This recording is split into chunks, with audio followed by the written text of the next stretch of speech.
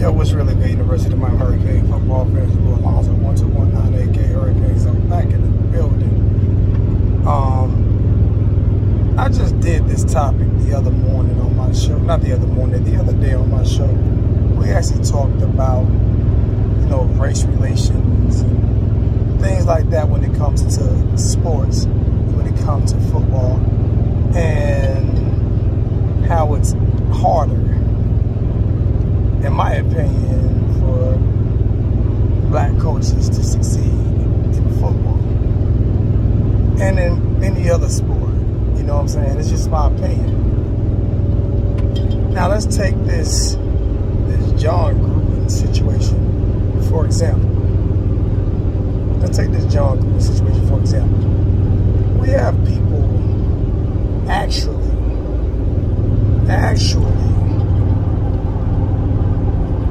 still wanting Miami to hire Jon Gruden after all of the racial slurs that he made towards black people. After all of the racial slurs he made towards black people. And the thing that got him fired wasn't really even the racial slurs towards black people, but it was the gay slurs that he made towards Commissioner Roger Goodell, and the LGBT had to get into it.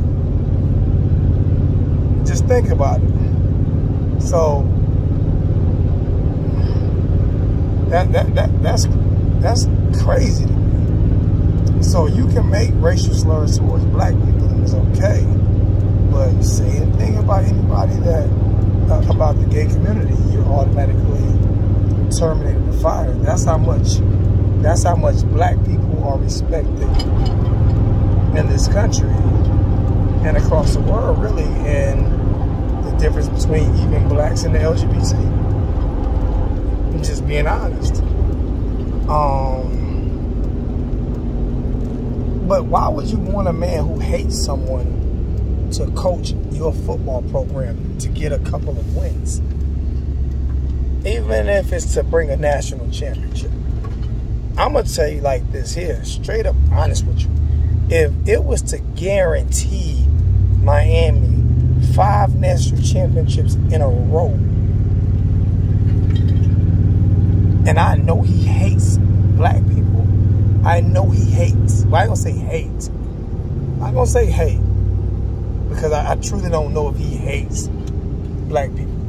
But I know he has racist issues towards black people.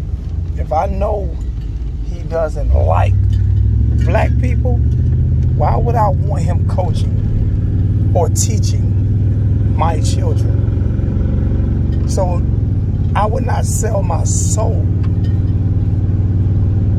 I would not sell my soul just to have Jon Gruden come to the University of Miami and win national championships. Not happening, would never happen. Maybe I'm built different. But then you had on one of the Facebook pages yesterday, a lot of white Hurricane fans actually defending him, saying, oh, it's not that bad. Some of you black people are taking it too far. Let that had been him making racial slurs towards the Cuban people in the university, in the city of Miami, in the county of Dade. It would be uproar if you even thought about making him the head coach. That football program, I'm guessing, is at least 85% black. I'm guessing. I might be wrong, but I'm guessing that football program is around 85% black.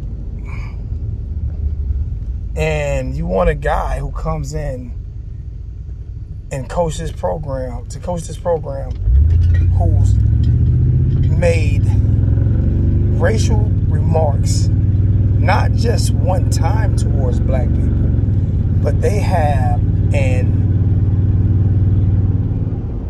whole group of emails and text messages of him talking bad and making racial slurs about black Americans.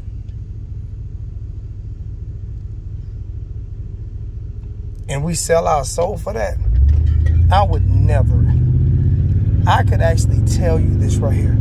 If the University of Miami were to hire a guy like Jon Gruden or hire Jon Gruden, I would no longer be a fan of the University of Miami. I would no longer root for the University of Miami. There's no way I would. Like I said, I refuse to sell my soul for a man that I know dislikes me just because of the color of my skin or the size of my lips.